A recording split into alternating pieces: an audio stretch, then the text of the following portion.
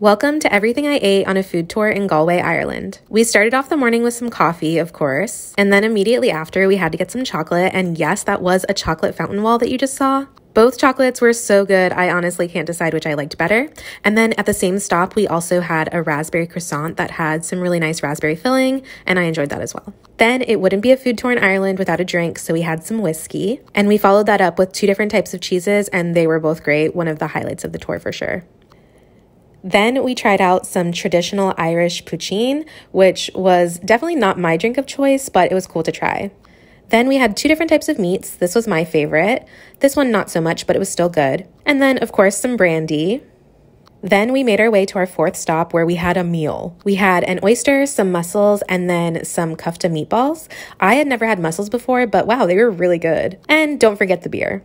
Then we had some sushi and we finished off the tour with this amazing seafood chowder.